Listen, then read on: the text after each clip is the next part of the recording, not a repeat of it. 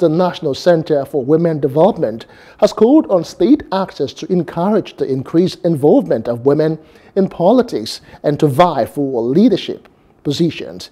In commemoration of the International Women's Day in Abuja, the Director General of the Center, Mary Ekpere-Etta, says the continuous act of violence before and after elections, which lead to the low turnout of women during electioneering campaign, deprived women the privilege to contest for political position. She urged stakeholders to help raise the consciousness of women's political participation in the interest of national development from the grassroots. In the past, it is believed that more women turn out to vote than men. However, available statistics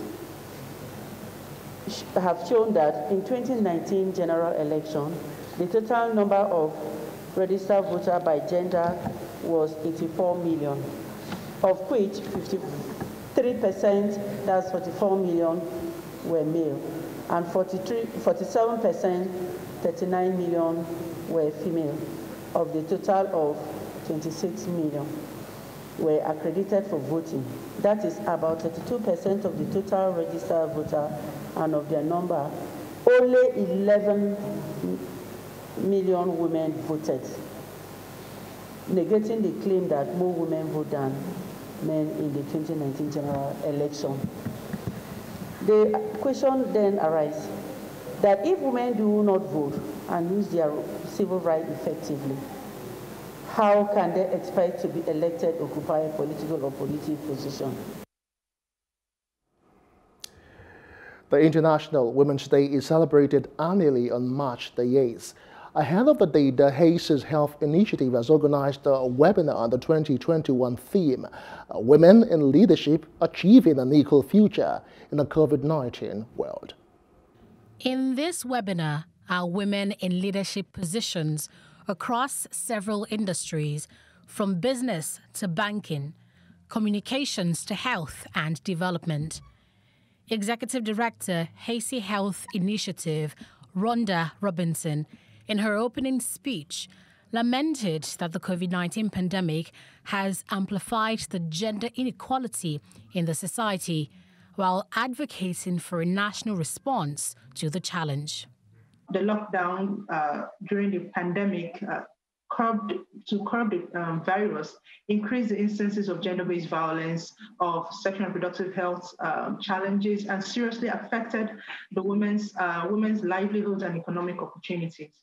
A report shared by McKinsey Global Institute revealed that though women make up less than 2/5 of the global workforce, they have suffered more than half of the total job losses from this crisis. The pandemic-induced poverty surge increased the likelihood of widening the gender poverty gap, meaning that more women will be pushed into extreme poverty than men. If women must rise to the top of their careers, Executive Director at Women in Successful Careers, WISCA, Fabia Ogumeko, says they must be mentored to build their capacity and sponsored for promotion opportunities. So mentoring is important because it develops skills and abilities of an individual through the other soft interventions like coaching, guiding, counseling. It also builds and develops self-esteem and confidence. Mentoring also broadens your professional network. It expands, even if it's just one person, it expands and enables and enriches you by +1. And in the best of situations, it increases you by +many. It also helps in promoting career advancement by preparing you, the mentee, for higher opportunities. On her part, CEO Aspire Coronation Trust Fund, Osai Alile, gave a presentation on how to finance women-led projects, noting that it's up to women to change the status quo.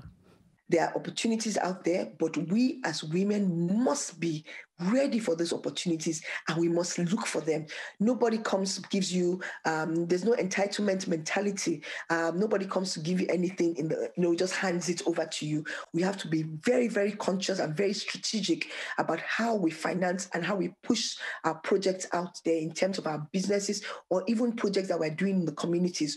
According to the Deputy Director Business, Noah's Ark Communications, Jomo Akinyele, women need sponsorship and career advancement programs to promote networking.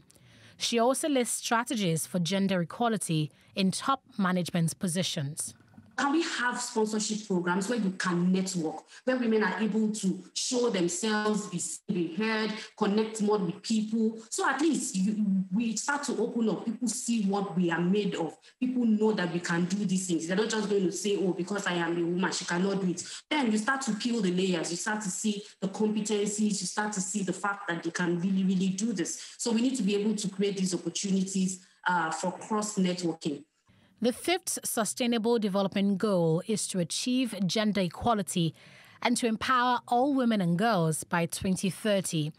But 9 years to the deadline, Nigeria is still a long way off from attaining the feat. These women, however, echo a solution to give more opportunities for women to play in the field of leadership. Annetta Felix, Plus TV Africa. Hello, hope you enjoyed the news. Please do subscribe to our YouTube channel and don't forget to hit the notification button so you get notified about fresh news updates.